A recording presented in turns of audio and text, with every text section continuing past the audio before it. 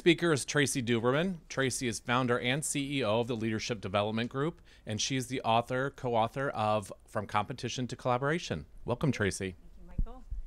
Thank you, Michael. Thank you, Jeanette, so much for having me here. And I'm so excited to join this esteemed panel of authors and to be here with you today. Good? Okay, there we go. So what I'd like to talk to you about today is perception being reality, something we hear time and time again. The best way for me to describe that to you is to talk about an ancient Hindu parable called The Three Blind Men and the Elephant. Are any of you aware of that parable? Okay, John. For those of you that aren't, there's a village, and in that village comes an elephant, and the three blind men in the village decide they don't know what an elephant is. So they walk over to the elephant, and the first man touches the trunk of the elephant and says, "Oh, I know what an elephant is. It's very similar to the trunk of a tree." The second blind man touches the tusk of the elephant and says, "Oh no, you're wrong. The elephant is actually like a piece of porcelain." And the third blind man touches the tail of the elephant and he says, "You're both wrong. The elephant is like a rope." And they start to argue back and forth, and a wise man approaches them and says, "What are you arguing about?" They said, "Well, we can't decide what this elephant is." And the wise man said to them, "Well, the reason why is because you're all right. You all are looking at the elephant with a different perspective, or feeling the elephant with a different perspective." And that's really the point of our book, From Competition to Collaboration, because what we need to do today in the healthcare industry is start to think outside of the box of our individual organizations and our individual sectors if we're really going to move the needle on what John mentioned before, which is population health.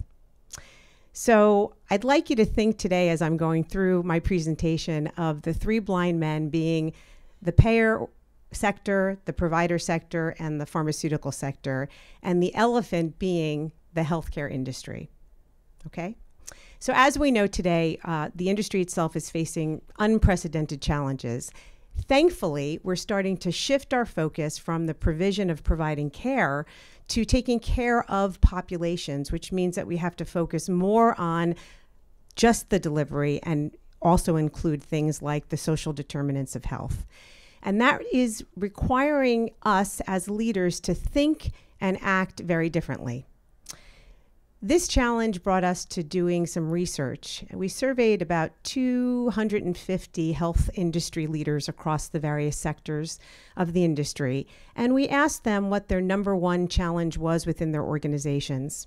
And surprisingly, what they said is it wasn't what was going on in their organizations that was the biggest challenge. In fact, the biggest challenge was what was going on outside, meaning how do they develop partnerships with other organizations outside of their provider group in order to manage population health.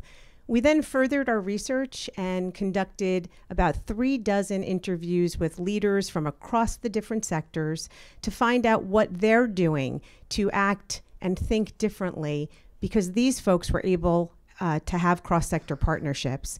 And what we found is a new model of leadership, which is what we discuss in the book, and it's called the Health Ecosystem Leadership Model, otherwise known as HELM. The best way for me to describe it to you is to take you through one of our contributors.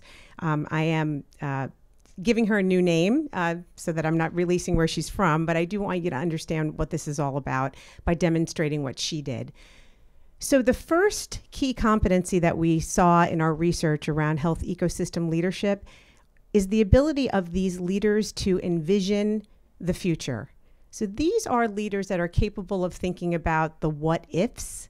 And once they identify the what ifs, they then can identify the stakeholders that they need to bring into their group and convene to start to co-develop the new vision for their health ecosystem.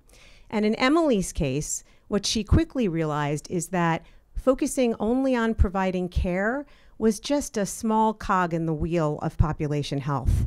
We know now that we have to focus on things outside of providing care, such as housing and employment and food stability and safety. And so she brought folks from around all of the other industries together to start to think about how they could work together to impact population health in their communities. The second key competency that health ecosystem leaders demonstrate is one of aligning diverse stakeholders. So these are leaders that are capable of seeking connections with others, building relationships, respecting diversity. For Emily, what she decided to do was join the boards of some of her local community agencies so that she could learn what they value. What are the things that are important to them in terms of controlling cost and increasing value? She also invited those stakeholders that I mentioned to join her boards as part of her community hospitals so that they could learn more about the issues that are facing the hospital systems that she was managing. And by doing so, she was able to really understand what their priorities are, what they value, and therefore they could develop strategies together. The third competency for health ecosystem leaders is the ability to manage boundaries and obstacles. These are leaders that don't focus on the limitations, but instead look at it in terms of opportunities. For somebody like Emily, what she was able to do in one situation when she came to an impasse in negotiations with one of the insurance companies, they were trying to develop a narrow network pricing schedule so that they could hit the vulnerable populations. At first they said no, but instead of thwarting all of the negotiations, she invited some of the insurance brokers into her hospital to sit down and really identify how they could come up with a higher volume plan for lower cost. And at the end of the day, they were able to do so, creating a win-win situation for the health system, the insurance company, and the consumers that they provided services to. Lastly, health ecosystem leaders are leaders that are continuously acting and learning. So these are the leaders that know that they may not hit a home run at every at-bat, but they realize that there's value in hitting singles along the way. So for Emily, she came up with an idea to manage unemployment in vulnerable populations in her community. And she did so by offering guaranteed employment to individuals that went through a training program that the health system offered. Now, she invited the local businesses and some of her other key stakeholders to do the same. Many of the local businesses that were supported by shareholders had to, unfortunately, withdraw from that because they had shareholders that they were accountable to, and they didn't want to make any type of overture to have people employed in their systems if they didn't meet certain criteria. So instead of guaranteeing the employment, what they did is they funded training and development for the vulnerable population. So these are ways to work around some issues that she faced. So Emily's work isn't done. It is never done. In fact, what I believe is that the work of health ecosystem leaders is something that is continuous. Much as we would like to have a magic bullet to fix our healthcare system, we know that that's an impossibility right now. What we need to do instead is think differently as leaders. We need to be able to envision a new future, align diverse stakeholders, manage boundaries and obstacles, and continuously act and learn. And that's what we cover in the book today. So thank you very much.